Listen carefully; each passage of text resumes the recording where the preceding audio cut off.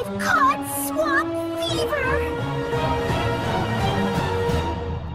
Well, look on the bright side. At least you get to be a tree.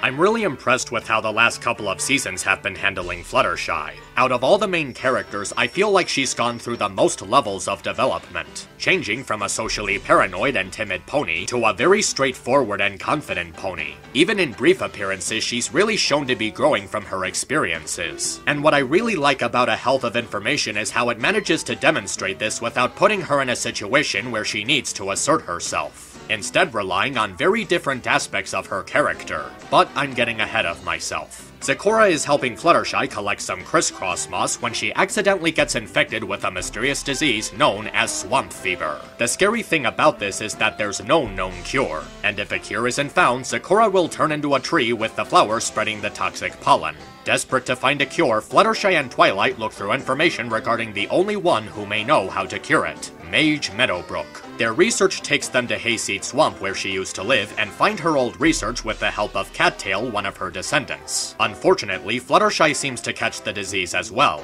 and her insistence on finding the cure is keeping her from getting the rest that she needs to properly stay focused. But then again, her insistence was making her do a lot of rushed decision-making beforehand, which is actually important for the message that it's trying to send.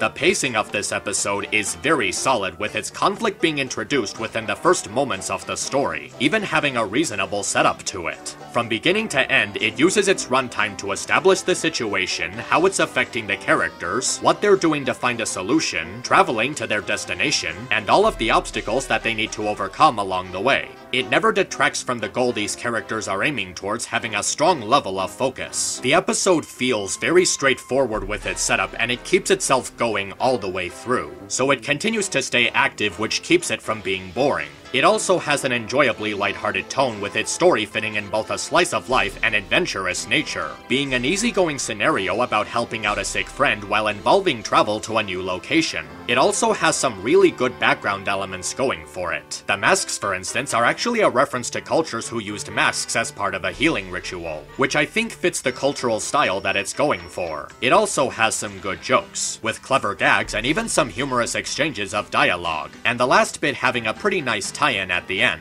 I also actually like Cattail's design. He doesn't have much of a character, but his color scheme has a good variety to it. And with that combined with his pudgy body type and hair lock style, it makes for a really standout appearance. In fact, a lot of the episode's design and style has a properly grounded feel to it, representing an enjoyable kind of New Orleans from the 1920s aesthetic.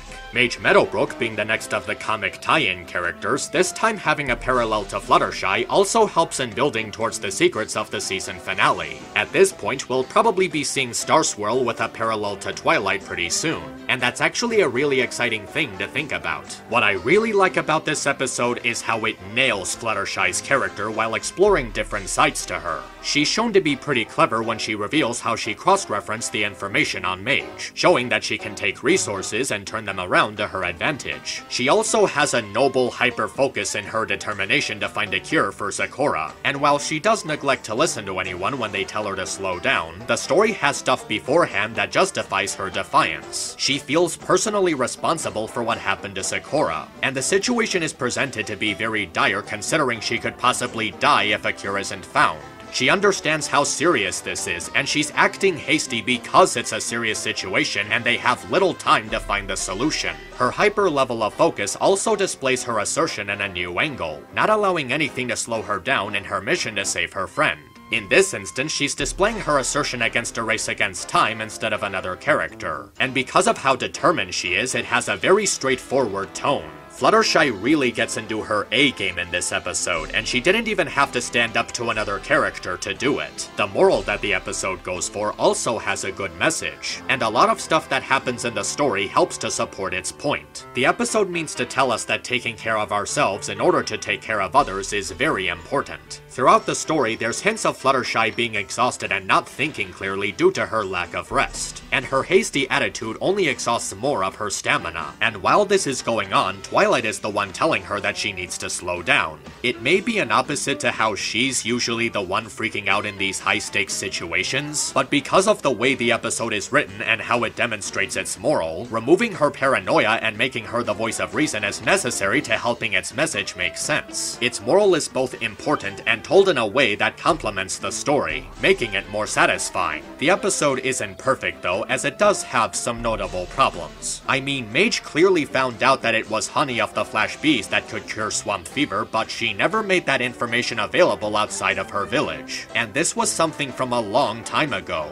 If they could record stuff from that long ago and make it accessible outside of the swamp, why couldn't she do that with the cure? I ask this because it's implied that this disease has been around for a very long time, and in that time there was no known cure. And enough was known about swamp fever to know that ponies can actually die from this disease. And when you really think about those disturbing implications, I can only assume that a lot of ponies have died and turned into trees. For all we know, that tree from the beginning of the episode could have been a pony that was infected and died turning into a tree. I know it's harsh to think about, but given how the episode explains this swamp fever, it's the only logical conclusion. There's also some other errors, such as why Fluttershy wasn't collecting any of the moss herself. I mean, she can fly. Can't she just hover over the lake and grab some? Hell, why didn't Sakura bring a net with her? Shouldn't that be a no-brainer when you're planning to collect stuff out of a swampy lake? I'm just saying that any one of these alternatives would have prevented Sakura from falling into the lake and getting infected in the first place. And do they really expect us to buy that Twilight knows no magic spell to counter the flash bees? She can freeze others in place and all kinds of other counter types of magic, yet nothing she could do was capable of fighting them off? Unless they clarify how the bees are resilient to magic, I'm not buying it. But with that said, A Health of Information was actually a pretty good episode that has some nice stuff to offer. Its story is very spot on, Fluttershy's character has a really good display here, the background elements were interesting, and its moral has a pretty good weight to it. It's an episode that I'll certainly be seeing again sometime soon.